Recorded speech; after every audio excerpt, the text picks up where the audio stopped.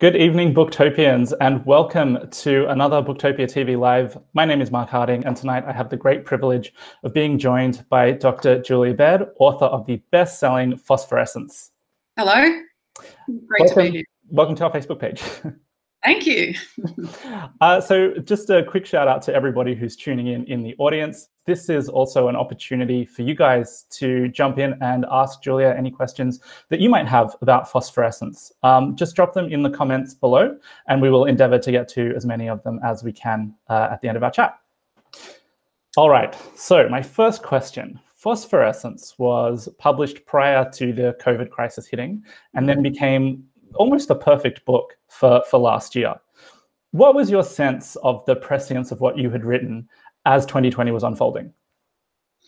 It really did not. It took a little while to dawn on me, to be honest, because I had written it as like, this is something I really just had to write, and maybe it will be for like a small group of people if there's like an in case of emergency break glass situation. And I didn't really expect there to be kind of a mass situation like that. And I just remember being on the precipice of launching it, and I was down in Hobart reporting and with the drum, and I remember being on the phone to my publisher, to Catherine and to Alice at HarperCollins, and we're like, we have to cancel the launch, we have to cancel the tour, we have to, and I was like, postpone. Can we just postpone everything? Because at that point, you know, it was like, this could just be weeks, right? This whole pandemic thing, or maybe months. And then I just started to get all these emails and all this kind of feedback from people that was astonishing. And it was only really once I was sitting there wading through those notes that I began to realize that people were feeling very isolated and very uncertain, and that there was something in that. Because I think I'd written the book myself when I was isolated and uncertain, very much, that there was something. There's so many different thoughts in the book, but there was something in there. There was some impulse to try to work out, like, what are the bobbing bits of wood I can hold on to in the spume, you know, like when the ocean's wild, what is it that can keep me afloat? And that's kind of when I realized that some people had found it timely. So, yeah. So what about for yourself personally through 2020? It was a tough year for everyone. How did you cope? Me personally, I was working very hard. We were still putting out the show, but we suddenly had massive shows because it looked like every night it was like, wait, we've got a whole new industrial relations system. Wait, we've got a whole new like private health system. So we were working 7 days a week and around the clock to try to get that story right. And a lot of our coverage was really concerned for people that were going to fall through the cracks. We were very concerned about, you know, the vulnerable, people in aged care, people with disabilities, the people that were suffering domestic violence. And so we were constantly on tiptoes, just trying to put our feelers out to work out what was happening with people and what were the stories that needed to be told that wouldn't be told. And So I was very much absorbed with that. Personally, there was a long period of time I couldn't see my mother. I could FaceTime her. And then when I went back in, I was in that one of those, I was almost a hazmat suit, you know, like, and you have a visor and then you have a mask, and that weird thing of not being able to hug her or like rub her feet because she gets really sore feet. Yeah, I really, really missed her over that time. And I worried about her being lonely. But personally, I've made sure, it's weird because I was getting so much of last year was preoccupied with people talking to me about the book. I've really made myself get out and try to pursue awe and pursue wonder. And I really saw and heard some incredible things. I would drag my kids out when there was massive surf. When the storms are big, there's a huge break, which is off the headland here, called Dead Man's. And Kelly Slater was there one day, and we would just run there and sit on the cliffs and watch it. And it was just so spectacular and amazing. And I heard whales singing one day when a friend of mine texted me and was like, he's on the other headland at Tamarama, and he's like, I just saw whales going past, and he's a marine biologist. He's like, go out, go to the reef, try to go down about 10 meters and you'll hear them. And I just ran straight down in my wetsuit, you know. So up at Terrigal, like, dragged my friend out swimming one afternoon, and we saw dolphin. So those things really, really kind of got me through in a weird way too. I just am being very deliberate now about stitching them to my days. Yeah. Were you surprised by how much phosphorescence actually did resonate with people? And were there specific parts of the book that you were surprised stood out to people? Yeah, I was surprised. I think because it was so personal and kind of idiosyncratic. And like some of my stories are like, you know, like when you talk about when you're taking on the Anglican Church, right? That is not the story of, say, millions of people. So when people write to me about that, or that kind of struck a chord, I both felt initially kind of a bit shy about it, actually, and then I was fascinated to see what it was that people had identified with. A lot. I mean, we're in Australia. Like a lot of people talking about the swim. A lot of people that I do ocean swimming, which is really what got me thinking about awe. And a lot of people took up ocean swimming during COVID, and again writing about like what is it? What is it about it? It's like this magic thing, like or cold water swimming, or whatever their way of finding awe was. I think that we don't talk about it or think about it, or definitely don't encourage ourselves and each other to pursue it, like hunt it. And I think that's a really big shift.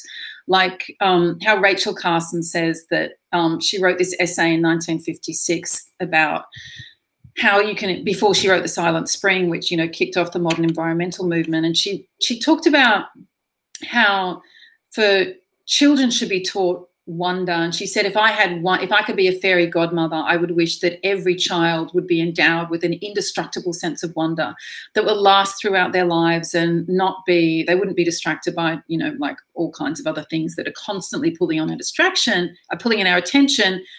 And she says, because we'll be alienated from the sources of our strength. And I was like, that is exactly right. We often think of, oh, that's a pretty sunset. Oh, I quite like going for a swim or a walk, or like I like pottering around the garden and watching the bees or watching whatever. We don't actually think this makes me strong. So it's not like, oh, you're going through a hard time. Why don't you go and you know, look at a pretty picture, or get some snails to you know, get yourself a little aquarium in your house or something. It is work out. At times like this, we all need our strength so much. Work out what it is that makes you strong. So there was that. The other thing that really connected with people, I was interested in my chapter on faith, and how do you maintain a faith or reaching towards that which is good and kind, and without, well, at the same time that you're kind of alienated from many of the behaviours of the church and the language of the church. And I think there's a lot of people who feel that way, that don't actually have a place to necessarily talk about it, or feel back-footed about it. So yeah, I think a couple of those.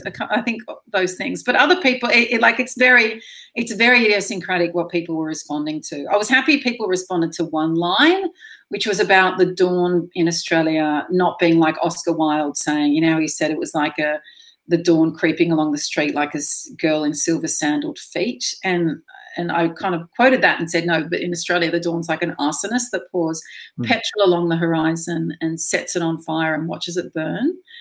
And because I had just been dealing with one of my overseas editors who was like, I don't like that line, just why don't you cut it out? And I was like, and literally I was walking down to the beach and someone got off his bike to tell me, I really liked that line about the arsonist. I was like, oh, thank you. They were trying to get me to cut it out. So yeah, it's very individual, I think. Yeah. So obviously it's been a while now since Phosphorescence came out, and you've had the opportunity to meet a lot of people who have read the book. Have you met people who have taken the advice that you have in Phosphorescence, and what impact has it had on their lives? Yeah. People have written like really beautiful stories to me about struggling with illness, or struggling with disability, or with chronic pain, or with grief, and how they've held on to certain bits, whether it's like letting tiny drops of stillness falling through your day. And I think really primarily paying attention. People have told me they've gone on all walks, and one woman who's struggled to walk for a very long time was telling me about how she's just every day going an extra 5 meters in her local park, and how she hopes to make it the whole way around, and what that's meant to her to see it in its kind of different variations, different temperatures, different. So yeah, I think probably that's the biggest thing, is to be conscious that it's not just like icing on a cake. It's just not just like, you know, the natural world is around us and, oh, that's cool when you see I don't know, a double rainbow, which is a miracle. But to go, just make yourself do it, because it lifts you and dwarfs you in a way that's very psychologically healthy, I think. Mm. And with these discussions that you've had, you know, with people who have spoken to you about the book, and, you know, during your marketing tour for it and everything, have you had any conversations that you wish you'd had prior to publication? I think, like, it's been so rich on the question of awe and of wonder. I think one thing that got me thinking was, because there's so many different ways in which we all feel awe. Like, it's not prescribed. It is what, you know, gives you goosebumps. So that's how scientists measure awe now, in goosebumps.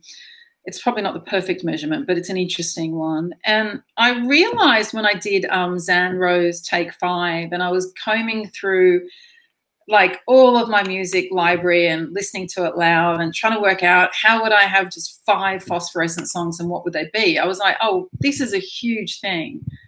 I didn't write about in the book, like the power of music and of song and of choral music as well. Like, we saw it, like that was erupting globally, and we only saw it in snippets on YouTube and various things on social media. But I think that would have been a great thing to explore, and maybe I will. But that is one of the most dominant ways I think people can experience awe. What are some phosphorescent songs? I can tell you my Take 5. Yeah. So I did the Triffids, and that was Wide Open Road. Just that sense of space and possibility and travel, which is like, how much would you like to do that now, to have that kind of possibility? I'm going to forget all of them now. I wanted to have Blondie and I couldn't include it. I ended with One Perfect Day by Elbow. Oh yeah. Which was it's all about, like, just this is a perfect moment on a perfect day, and the sun's coming in the curtains, and throw your arms out wide and, like, savor it, that you'll never have this moment again, and what a glorious moment it is. I loved that. I also did PJ Harvey, This Is Love. Yeah. When she says, you know, why do I feel, you know, why do you say life's so complex when I just want to sit here and watch you undress? That's a great line. I know, right? Yeah. It's like overthinking everything and analyzing everything. And there's something so kind of raw and pure. And I also love her in the video for that, when she's in that white suit with like the fringe off her arms. And yeah, there are loads of phosphorescent songs. Whatever makes you get up and dance, and whatever makes you think. And it's that song that you put on when you're on a road trip and you're in the car, and it feels like the horizon stretches wider than ever. Yeah. Yeah. I just wanted to say hello to anybody who's just tuned in. We are talking with Julia Baird about phosphorescence. And if you in the audience have any questions for Julia, please do drop them into the comments, and we will do our best to get to them. So my next question is, you started writing phosphorescence in a very difficult place with the struggles that you're having with your health. When you started, did you have a clear idea of what phosphorescence was going to be, or did it wind up taking you to a place that you didn't expect? It's weird, because it was like, I always think of like, what are those blind moles or something? You're feeling your way, like, you know that you've got to say something. I knew I had to say something, or like a subterranean fungus or something. And I just had to sit and write and sit and write. And I just remember the day that I worked out that what it was, that the word, when the word phosphorescence came to me, and because I didn't want it to be twee, and I didn't want it to be about, oh, recipes for happiness. It's not that.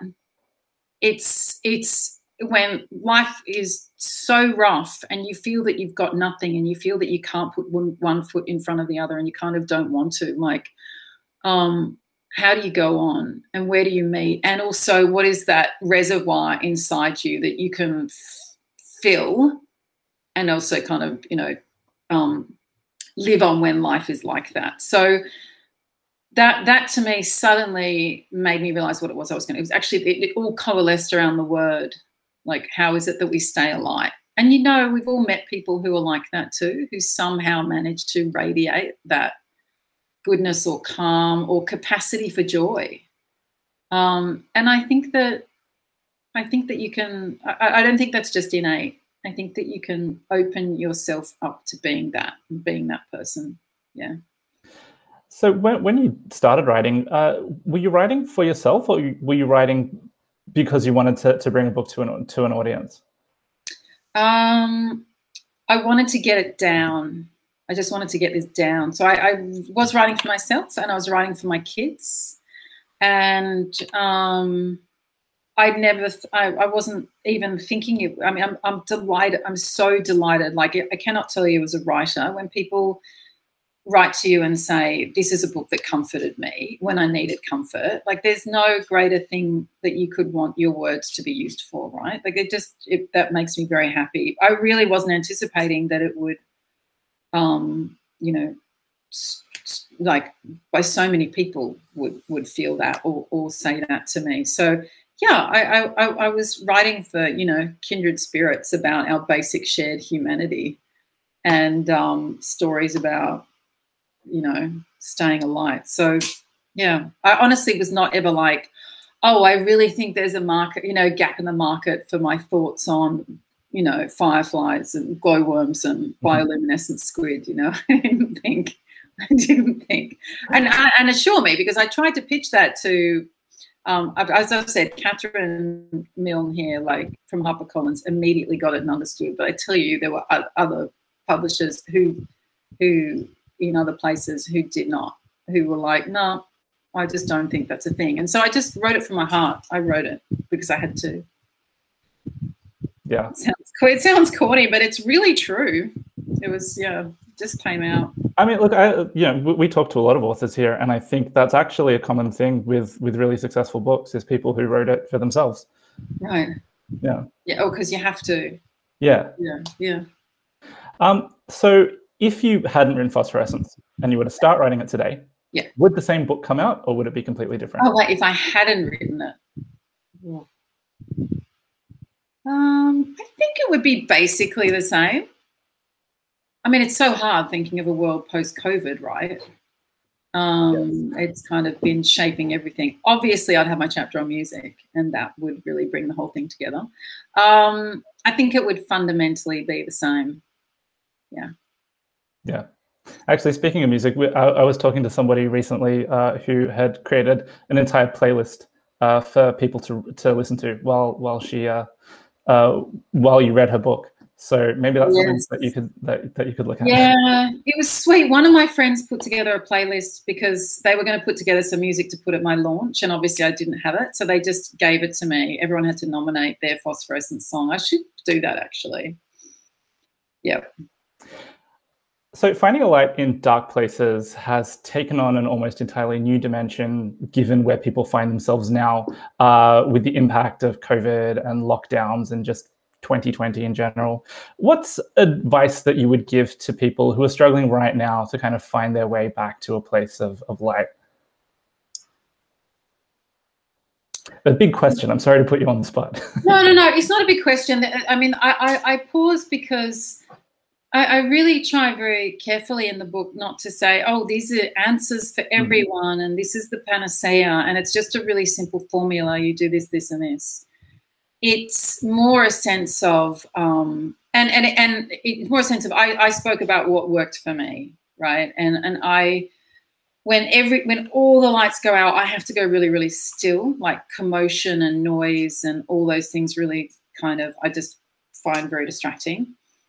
So, and not panicking. And again, that sense of, I write about that James Stockdale, who's the pilot who was in Vietnam, and he was shot down and he was tortured really badly at the Hanoi Hilton, and he lasted for years, but you know, he came back physically. They had almost destroyed him, and they asked him afterwards, how did you make it? And he said, you have to be acutely conscious of the seriousness of your situation, but hope that you will prevail. So it's not like, oh, everything's fine, or don't worry, everyone gets a, you know, I don't know, cancer diagnosis or loses a leg or like whatever every day.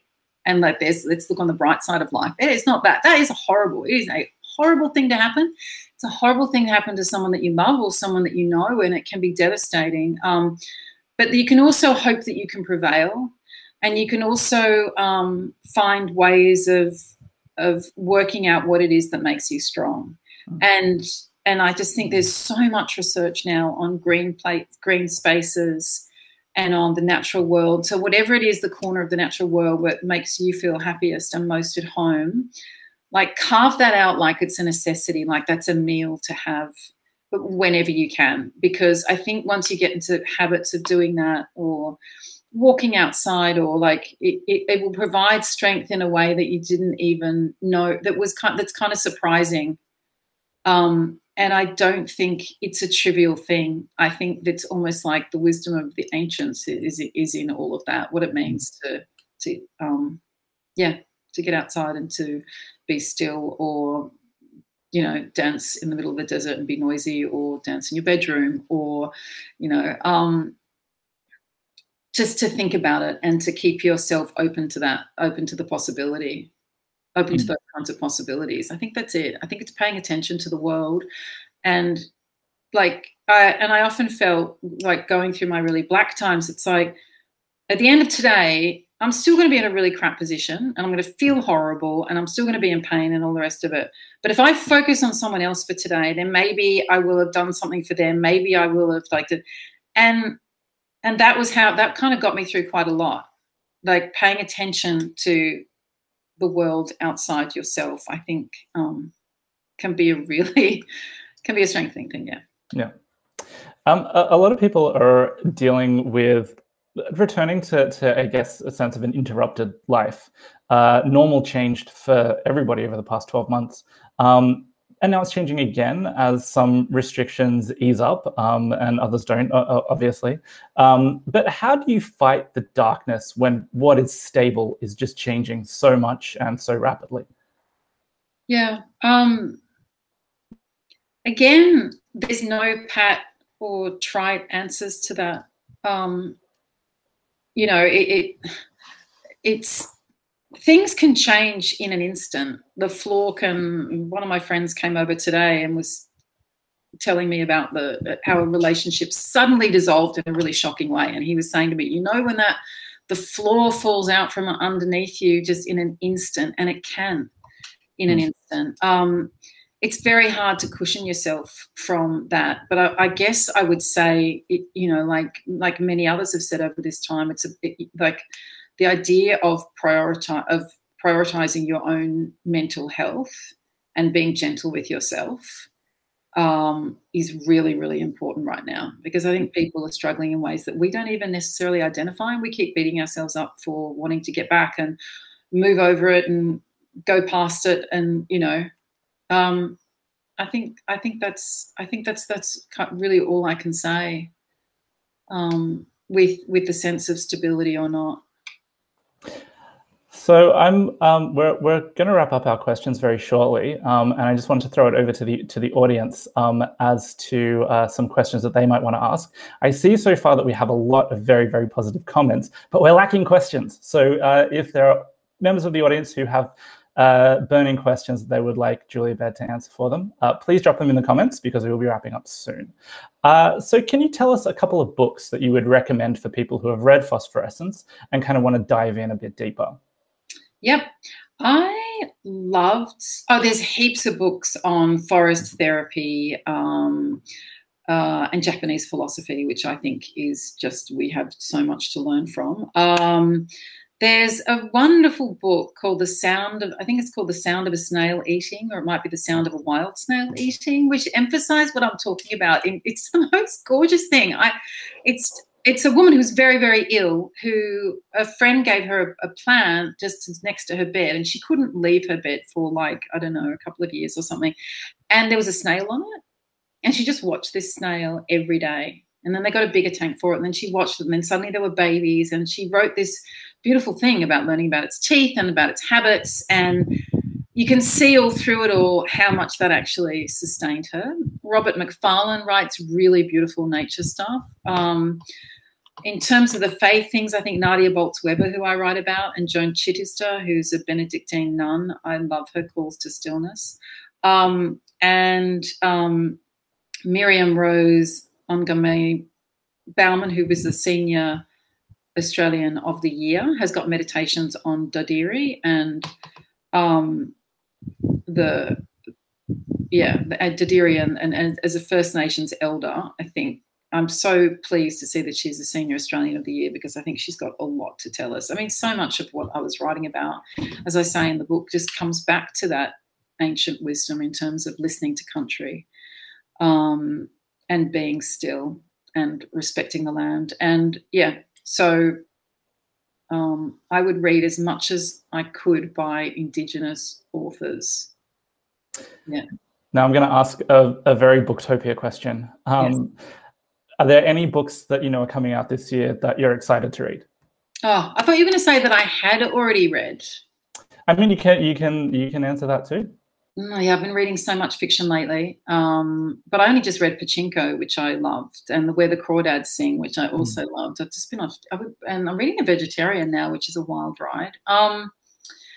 And Sally Rooney's got her new book out, and I'm looking forward to that. Oh gosh, there's so many books I can't even think of them now. Let me keep thinking. We're all very excited about Sally Rooney at Booktopia. I know, right? When that news drops, oh my God, The Office was great. Yeah, it's going to be great. Exactly.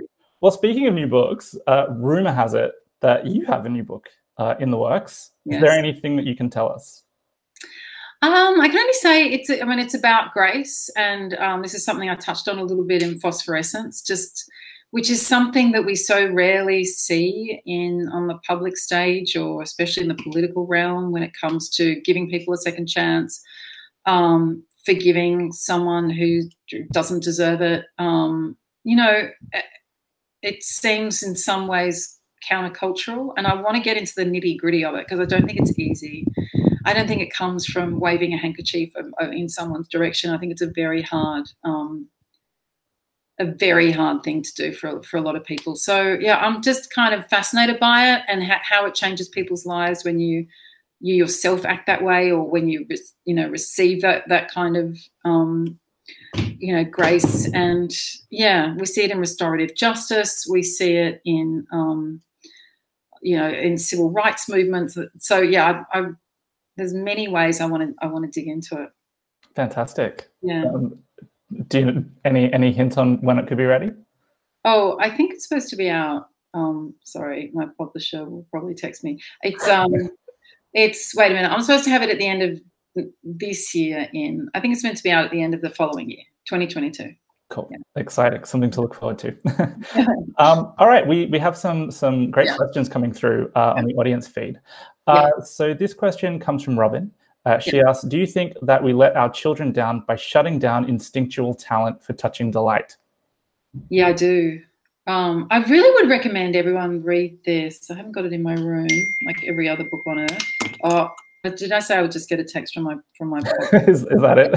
22. Oh, I got that right. Anyway,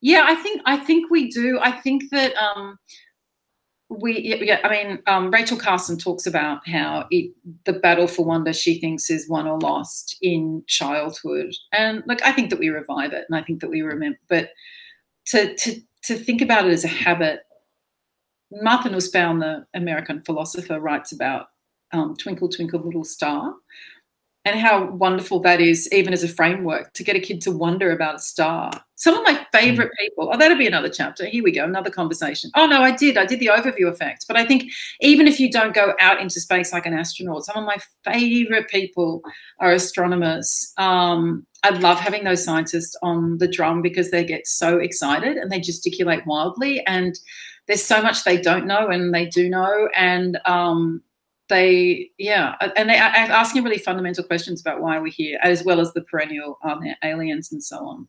So yeah, I think we as parents need to think about what Rachel Carson did with her 4-year-old nephew Roger, when she just took him by the hand and they would wander through the woods, and at night they went down to rock pools and to see, and I keep meaning to do that actually, because I've never actually gone with a torch and looked at like what was the nighttime activity in a rock pool. And it's hard to drag kids out to kind of do some of that stuff. But I think I was telling you before that on the last day I could touch my book when they literally wrench it from your hands and say, you cannot, like, forget you're obsessing. Like, what does Helen Garner say? You don't finish a book, you just walk away from it. Or they wrench it from your hand. So it was on that day, I couldn't touch it anymore. I was down the south coast and I heard there was phosphorescence at the next beach. And so I took the kids after dinner that night. And they'd always been a bit like, meh, you know, mum gets up at 5 a.m. to try to look for it and she comes back wet and then talking about stuff, but I'm not that interested. And when we walked and saw this like neon blue curling wave and they ran down the beach, they were just running around like puppies. They were lit up. We were all sparkling. We left these sparkling footprints along, like, experiencing that with your kids is so great. And now they keep going, oh, can we go back to that beach? And I'm like, no, that's the magic of it. You never know when it's actually going to happen. So yes, Robin, I do. I think it's not so much about letting our children down. I think it's like the best thing we can do for our kids is to take them to places where they of awe and wonder. So here's a great question. What came first, the concepts in the book working for you in your life, or swimming in darkness and exposure to nature? Or did you stumble on the research and then try those things out? Good question. Who's that from? That is from Joel. Oh, hi, Joel. I think Joel just put up the Robert McFarlane book. Exactly. Yes. Yep. Underland. So that's, you know why that's a really good question, is because it was when my editor at the New York Times said, can you write something on swimming? We're opening up our bureau in Australia. I'd really like a piece on swimming from you. I see you swim all the time. And I was like, oh, yeah. I'm like, what am I going to say? In a column, you're supposed to have some kind of argument or like, you know, whatever. So I was just thinking, and I was like, what? I just kept thinking, what is it? What is it? Why do I feel so amazing when I do that? And that's when I started thinking about the awe and stumbled on this body of research which is being built. And was like, there really is something to this. There really is awe. Hunting awe can make us strong. And it built from that. I pulled in other things I've been thinking about, other ideas I've been playing with, but it all built from, swimming and awe. So we've got a question from Claudine. Claudine asks, will you write a follow-up book to Phosphorescence, which I assume would be Phosphorescence 2? Phosphorescence, the music book. So well, in a way, Grace kind of is. I would think about it after because the Grace book is called Bright Shining. So I don't know. I would think about it after that. I would think about it. Mac asks, what are you reading now, and what is your most memorable read? The one book that's really stuck with you? Oh my gosh, in like my whole life? Oh, that's just wow. As a book person, it's very hard to choose one. I can't. Like I always thought like a lot of the books I read when I was backpacking around Europe when I was 18 and 19, I was reading Somerset Maugham and Alice Walker, and also biographies. I read a biography of Oscar Wilde that I absolutely loved. That Richard Ellerman book. But right now I'm on an absolute bender for fiction. I've put a bath in my bathroom, and that has changed my life. And so I'm just pounding through all this fiction in the bath. So I read Sally Rooney, and I read Meg Mason and Pachinko and Vegetarian. I'm getting onto Girl, Woman, Other next. So In terms of Helen Garner books had a big impact on me, Charmian Clift. And I loved that biography of her as well. It's always shifting. I don't think you can limit it to just one single book. A lot of poetry as well. Anyway. Yeah. So the next question is from Ms. And Ms. asks, she says, I've never swum in luminescent water. What is the experience like? And did it give you new insights and feelings? Yeah, it did. It gave me like, okay, so the other day, someone was telling me they live over Cabbage Tree Bay, where you can see it occasionally and rarely. And he said, I just woke up in the middle of the night and there was just this squealing, like, and I was like, what on earth is going on? And it was just that silly excitement. You know, when you can't contain yourself and you're like, oh my God, like the double rainbow guy who's like so excited. And it's just like, it's so beautiful and delicious and also playful. Like, so it's not just something you sit and look at. You're diving into it, you're scooping it up, you are working out different ways to do it. I mean, we weren't diving under when we're at the South Coast until I was like, oh yeah, the sharks would be lit up. So we don't have to worry about the sharks because they would be glowing as they came towards us. Yeah. It's the playfulness of it, I think, that is, and the unpredictability that is completely gorgeous. So new thoughts and feelings, it just gives you this really crazy, beautiful high. Yeah. Yeah. Look, I think that's a lovely kind of note to end it on. Looks like we've reached the end of our questions from the community. So thank you everybody who tuned in to watch and who asked a question. And Julia, thank you so much for taking the time to talk with us this evening. You're so welcome. And you know, I'm going to keep thinking like one book. I'm going to put it on your Booktopia page. I'll come back to the feed if I think of one book, but then I'll just be on there like every 10 minutes and you'll be like, it's okay. We don't have to do anymore. Look, we would welcome that. We'd love to have you on there. I'm sharing all your books. Okay. All right, thank you so much. Thank you so much. Good night. Good night.